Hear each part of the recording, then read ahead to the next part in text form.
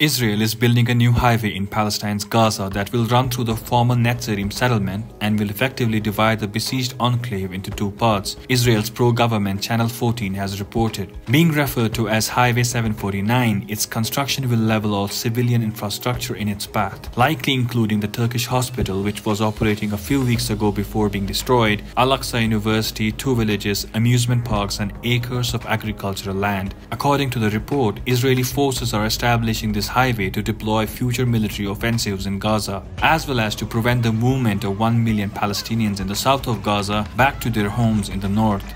אנחנו נמצאים פה במרחב מסדרון נצרים שיוצר חיץ בין מרחב צפון הרצועה שנמצא מצפון אלינו לבין המרחב המרכזי והדרומי שנמצא מדרום אלינו, כדי להגן על המרחב, לפשוט לעבר מרחבים שיש בהם אויב, למנוע את המעבר מדרום לצפון ולשלוט עליה באופן